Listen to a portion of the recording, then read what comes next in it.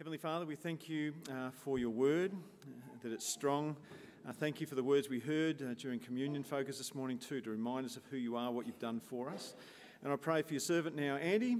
Thank you for what he's been preparing, Lord God. Thank you for what you've been showing him, and that we might have our ears open and hear from you now, we ask in Jesus' name. Amen.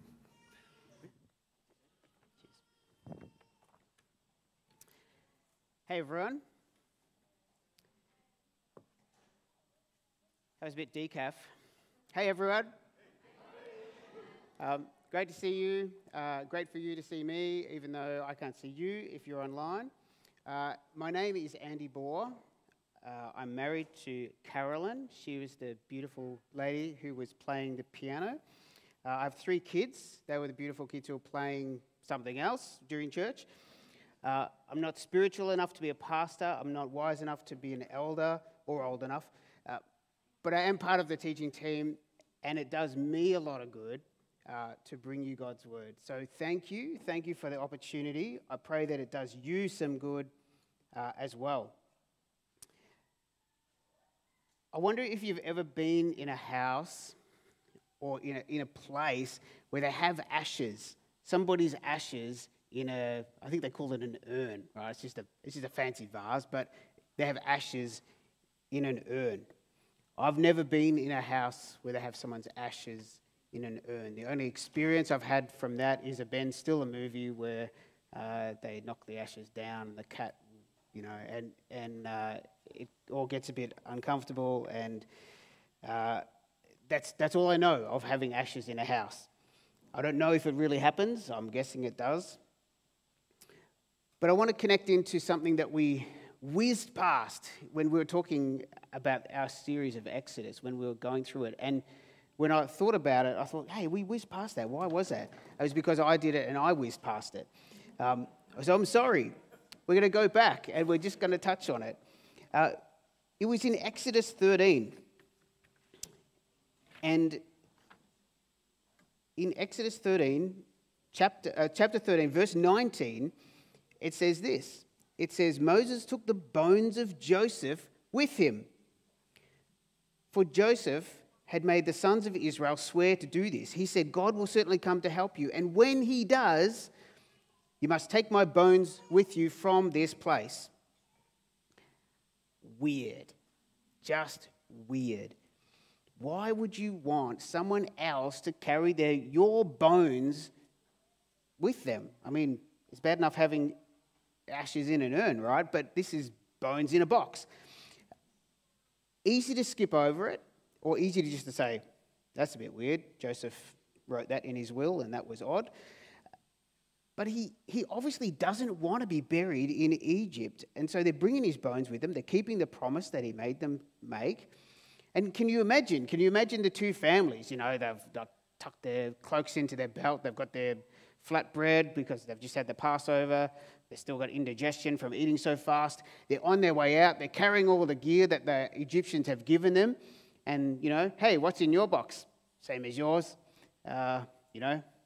Silk clothes, gold, silver, other stuff that my neighbours gave me as their go away and never come back present. And then, but what's that extra box you've got? That's Grandpa Joe's bones. Again, you would just sort of have a pause and say, that's weird.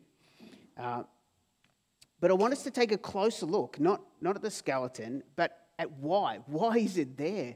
Why are they carrying his bones? It's not just because he wanted it. Why did he want that so badly? Why did he even say those things on his deathbed? Why did he say with such confidence, this will happen, and when it does, this is what you must do? So I want us to dive through this portal in Exodus 13, and it's going to take us back like the TARDIS, or like some other time machine. What's that one in Back to the Future? The DeLorean. Thank you, the DeLorean. I was going to say the Millennium Falcon. That's a different vehicle. The DeLorean is going to take us back like the DeLorean, back to a time when it will help us understand this moment when they're carrying bones in a box. I'm going to break this up into 3 sections, and each section has 2 dreams. First of all, we're going to look at the two dreams of Joseph. Then we're going to look at the two dreams of the prisoners. Then we're going to look at the two dreams of Pharaoh. And then we're going to just talk about why it even matters. And hopefully we'll come up with something as to why it matters, if it does at all. So, section 1, Joseph's two dreams. Jenny kind of stole my notes and she's given you the two dreams. So, just for background, let's connect Joseph into his family. Joseph is one of Jacob's sons. Jacob, his name was changed to Israel. He's the guy who the nation of Israel is named after.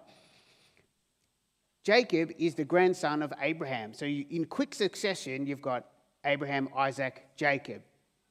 That's the family. And Jacob is Joseph's dad. So his grandpa is Isaac. His great-grandpa is Abraham. I'm very confident that Joseph and all his brothers would have heard what had happened to their dad, Jacob, to their granddad, Isaac, and to their great-granddad, Abraham. They would know the stories. They would have heard the accounts of what God had said to them, what God had done for them, what God had done to them in their family journey. The family is a farming family. All the brothers work on the farm. But Jacob, unwisely, he has a favourite, and so he appoints Joseph like farm supervisor. That's actually the jacket, right? The jacket is not just nice jacket. It's, I'm the boss. Now, I don't know about you, when I was growing up, I'd love to say this to my sisters. Whether they were twin, older, younger, didn't matter. I would say, you're not the boss of me. They're still not. You're not the boss of me. Has everyone ever said that in your house? You're not the boss of me. Right? This is what Joseph's brothers would have loved to say. I know you're young. I know you've got the jacket. I know Dad's given you the supervisor job, but you're not the boss of me. Back off, buddy. Well, Joseph has these dreams. And these dreams say, yeah, Joseph, you know what? One day you will be the boss. You will be the boss. Two dreams. And they're very similar. Okay, if you're drawing pictures, here's something you can draw. First dream. This bunch of grain tied up in a bundle, and it stands up by itself, and then 11 bundles of grain bow down. Now, I don't know what a bundle of grain even looks like, let alone one that can bow down, but that's what he dreamed. Really strange dream. But it was his one who stood up and all the others bowed down. Joseph, you will be the boss. And then the second dream is very similar. He dreams that the sun and the moon and all the stars, so 11 stars, not all the stars, right? That's about 11 billion. 11 stars gather around and they bow down to him, to Joseph. Again, Joseph, you will be the boss. Now, whether Joseph was just honest or whether he was brave or whether he was foolish, he tells his brothers about the dream and it doesn't help. It doesn't help the relationship. But Joseph knows that these dreams are not just, kind of like, I dreamed one day I'll be the king. I dreamed one day that I'll have a Porsche. No, this is God's telling him something and he knows it. And so even though God has told Joseph these plans, from this point on, I want you to see something that we see so often. I was sharing this with a good friend of mine yesterday. God says, here you are, Joseph, right here. This is your future. And he's like, okay, I wonder what the first step towards that future will be. And God says, yeah, the first step is this way. The complete opposite direction. Because here's what happens. Let's go and fast forward. Instead of bowing to him, his brothers bash him. They beat him up and they sell him. They make his dad think that he's dead. They sell him as a slave. He's a good worker. God's with him. He gets put in charge, like he's given experience, managerial experience. He's in charge once again. And then he gets lied about. Back he goes into prison. He's once again mistreated for something that wasn't true. Nothing in Joseph's life looks like it's headed in that direction that God told him his life would head. One day, Joseph, you'll be the boss. Yep, nice. Doesn't feel like I'm the boss of anything. In fact, everyone and everything else is the boss of me. Nobody bows down to prisoners. But Genesis 39 tells us this. The Lord was with Joseph in prison. It wasn't like God had waited for Joseph to reconnect. The Lord was with Joseph in prison and showed him his faithful love. And he made Joseph a favourite with the prison warden. And before long, the warden has put him in charge of pretty much everything in the prison. The only thing Joseph do is can't leave. It feels like small business. You're in charge, but you can't go home. And so then we go to the next two dreams. Joseph had two dreams. So did the prisoners have two dreams. Joseph's dreams have not come about.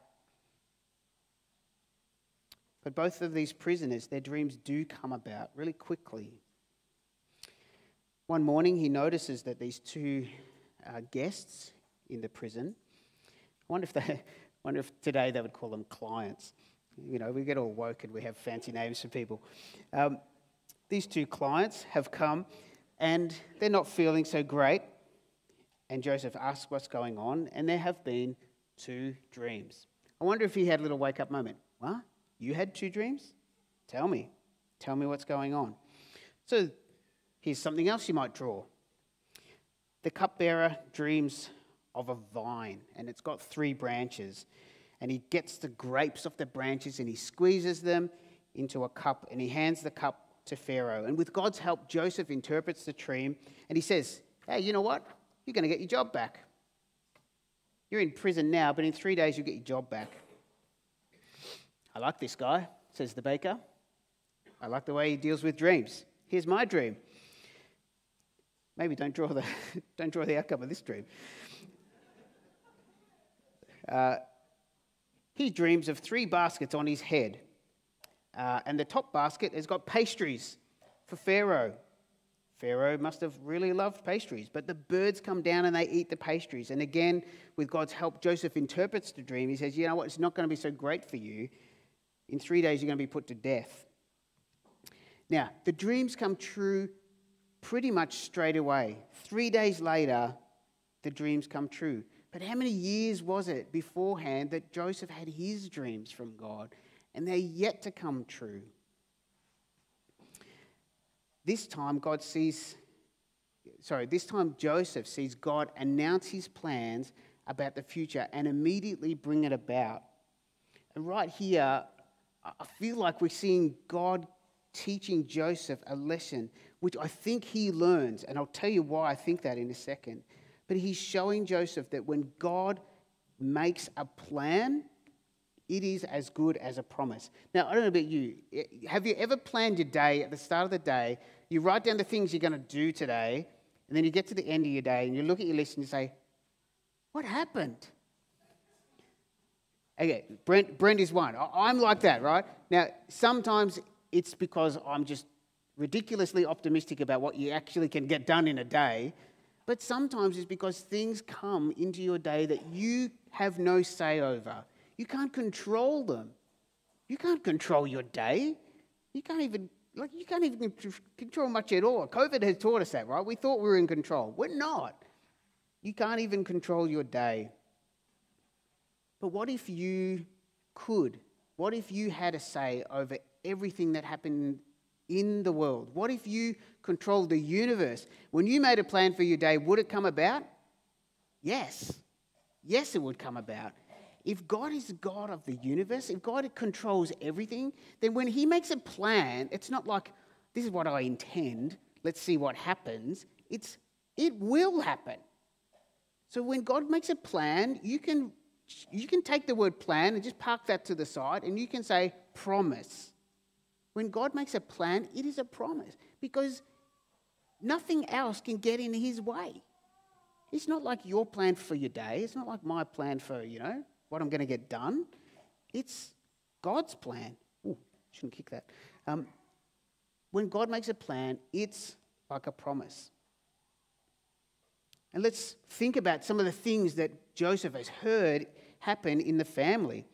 God promised Abraham, his great-grandpa, that he would have a child when he's a wrinkly old man. Did it come true? Yes. God showed the cupbearer and the baker what was about to happen to them. Did it come true? Yes. God has showed Joseph what was going to come in his future. Has it come true? No, not yet. But he's seeing now that God is someone whose plans are fixed, right? When the plan comes about, it's locked in. It's not changing. It will come about. God doesn't change his mind. When you're the all-powerful God of the universe, a plan is like a promise. Nothing can stop it from happening. And so even though Joseph hasn't seen the plan come about, he knows when God announces something, you can count on it. It's coming. Now, how do we know? How do we know that Joseph has learned this lesson? We know it from the next section, the 2 dreams of Pharaoh. So, cupbearer gets his job back. He's got bad memory. He forgets Joseph until one day Pharaoh has a couple of dreams. And Pharaoh, again, 2 dreams. Same message.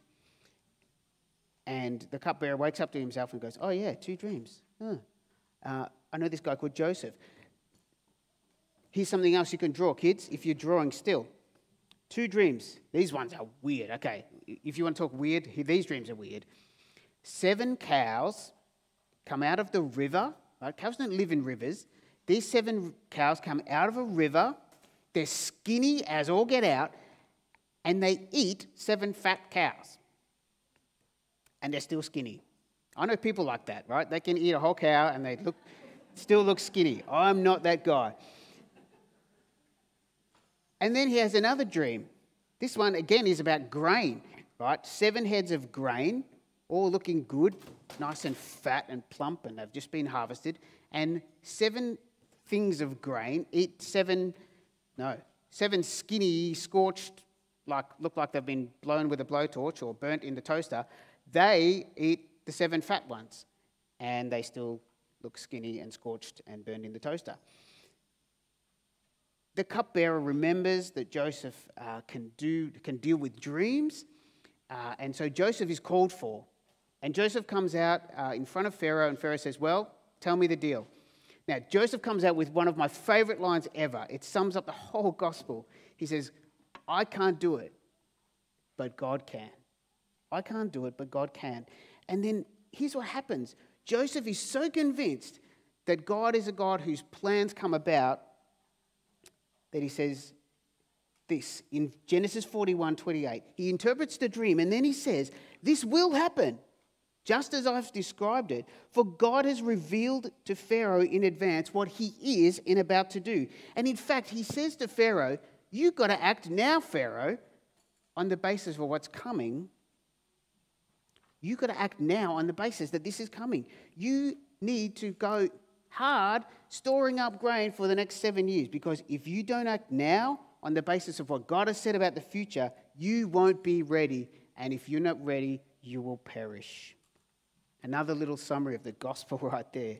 If you don't act now on the basis of what God has told you about the future, you won't be ready and you will perish. And so this is where we say, well, so what? Does this even matter? Nice to know about Joseph, heard it before. Does this tell anything to me about God or about people? Is there anything that I can conclude from this passage and bring it into my life and maybe change the way that I live, change the way that I look at what's happening to me, change the way that I look at the people around me? I think so. I hope so for you. I wrote down 5 things. 5 things. And so here they are. Number 1, when we suffer, and we do suffer, I'm not an expert on suffering. Some of you have experienced that far, far more than I will ever. But when we suffer, God knows and God cares. God knows and God cares. And when I say God cares, it's not like the way I feel about your suffering. When I look at you and I see you suffering, I thought, if I could change it, if I could stop it, I would. It's not the way God looks at it. God says, I know and I care and I have a plan. And I have a plan. God's suffering is not a sign of, our suffering is not a sign of God's presence leaving. Who was with Joseph when he was in the highs? God. Who was with Joseph when he was in the lows? God. Suffering is not a sign of God's absence. In fact, it might actually be the place that God has brought you to achieve what he wants to achieve. Someone gave me the analogy of a surgeon, right? Surgery is not fun. It hurts. Right? People in hospital who have gone there for necessary surgery, they are in pain. It hurts a lot. But they have trusted the surgeon to cause the pain because there is a plan behind it. There is a long-term benefit.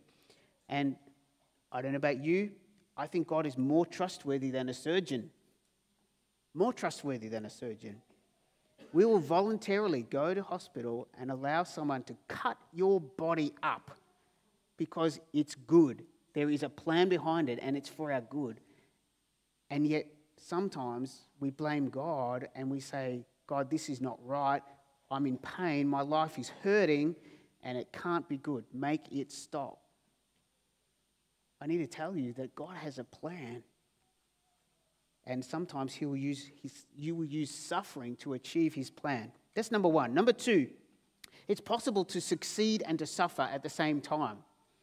Okay, that's another weird one. It's possible to succeed and to suffer at the same time. Joseph is falsely accused. He's imprisoned for something he didn't do, and yet God is with him and gave him success in everything he did in that place. Sometimes when things are hard, I look for the exit door. I'm like, what is the way out of this? How do I make this stop? I need to challenge myself not to look for a path out of my suffering, but ask God, what would he have me do?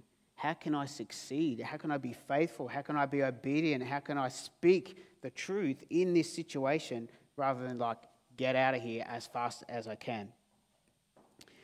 My challenge when I'm suffering is to faithfully deal with what God has in front of me rather than put it down as fast as I can. That's number two.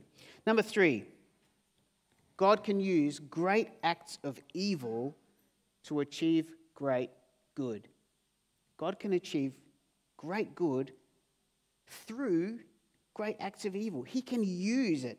Now, I want to really distinguish this because it's easy to say, well, therefore, the evil was God's idea, God's plan, God's will. No, not the case.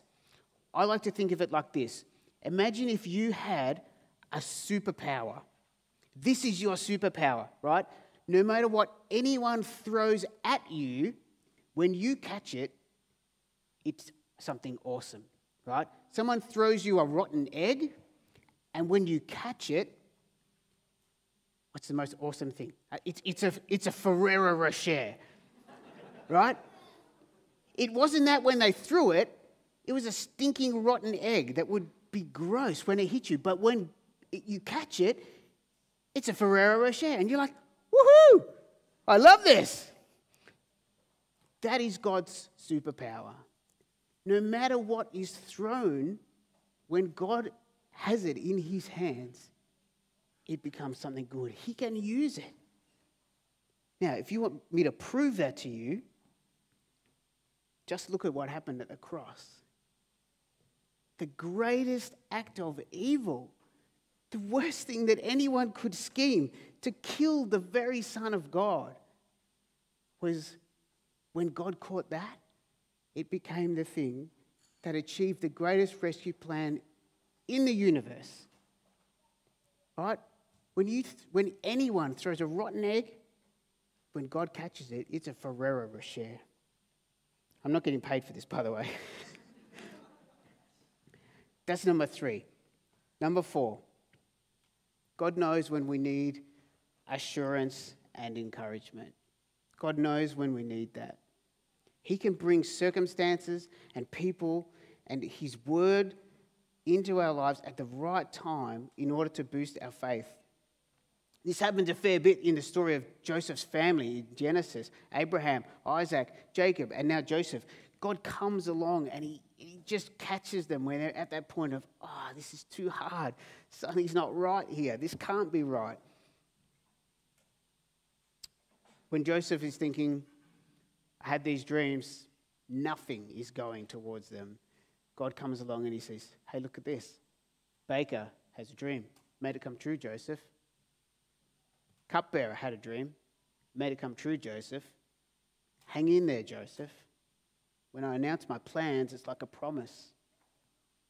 Now, I don't know about you, but there's some people that I pray for. I pray for regularly that they would come to trust in Jesus. And when I get really discouraged, God brings someone into my life, or someone, or something. I hear a story like this. I hear a story that, I was praying for my dad for 20 years, Andy, and then he came to faith. And so I keep going. I want you to listen out for those moments. I want you to listen out for when God is encouraging you to not stop. Perhaps this morning is one of those times for you. Lastly, most importantly, here's number five thing. You may not be able to rely on your own plans for your day. You certainly can't rely on my plans. You can't rely on your school to make plans. You can't rely on government to fulfill its plans. But when God announces a plan, it is going to happen. It is going to happen. In fact, Joseph knew this so clearly. He knew the plan that God had announced in Genesis 15, that the nation would become slaves one day, but that God would take them out of that place. He knew that when his dad came to Egypt, his dad had God appear to him. And God said to Joseph's dad, Jacob, he said, don't be afraid to go to Egypt. I will surely bring you back to the promised land. God said that to Joseph's dad. And Joseph knows it's going to happen.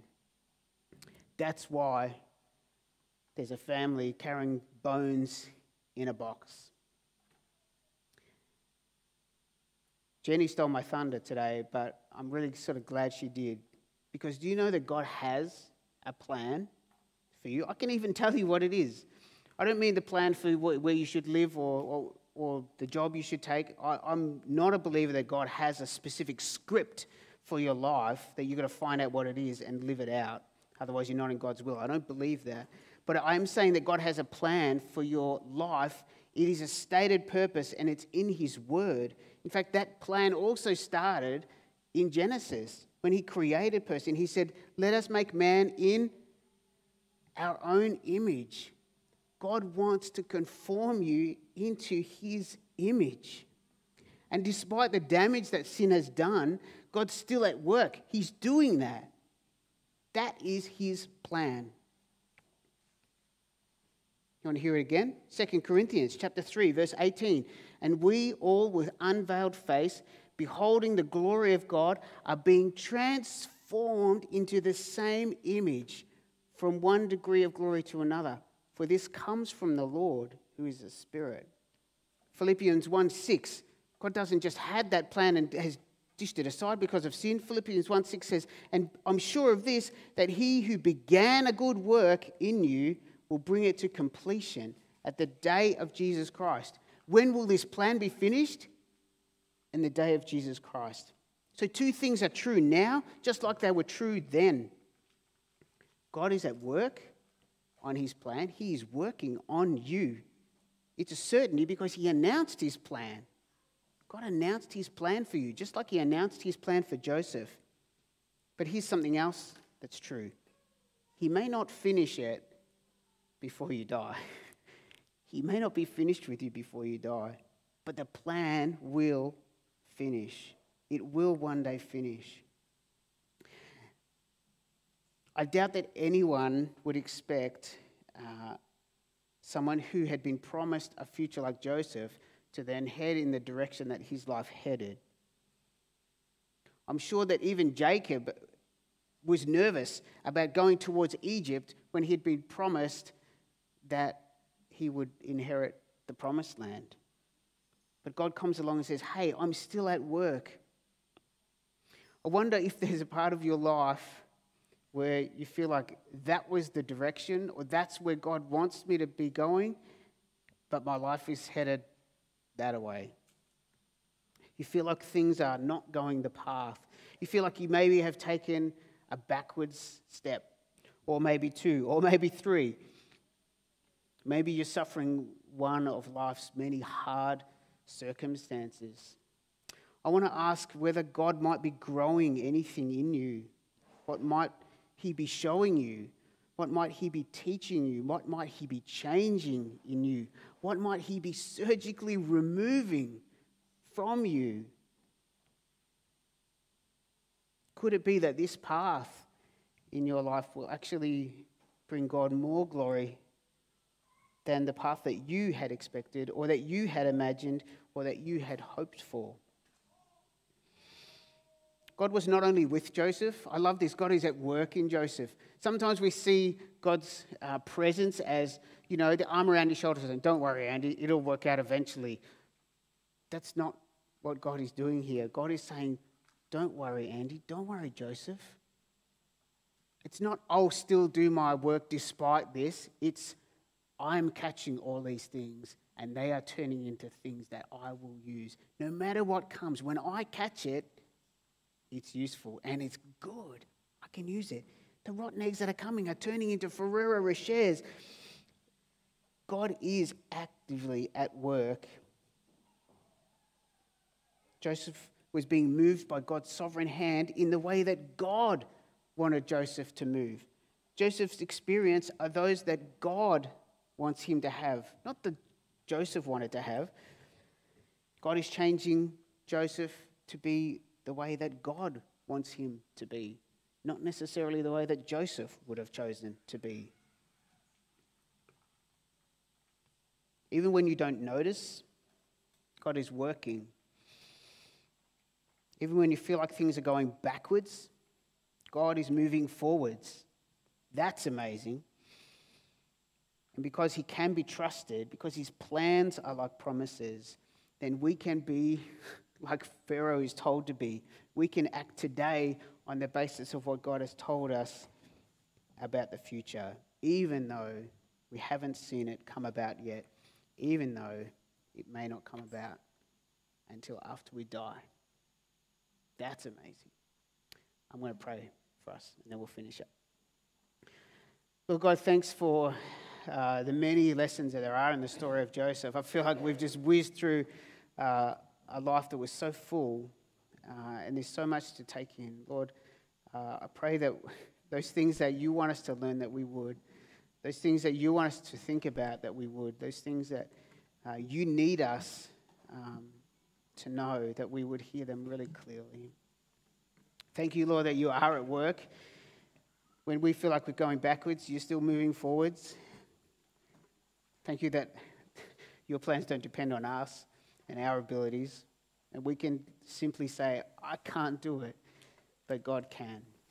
Help us to rest in that knowledge and to keep dealing faithfully and obediently with the things that you've put in front of us, knowing that when we have put our lives in your hands, then you have us where you want us to be. And no matter what comes, no matter what is thrown, that when you catch it and it's in your hands, that it is a good thing. And we pray those things in the name of Jesus.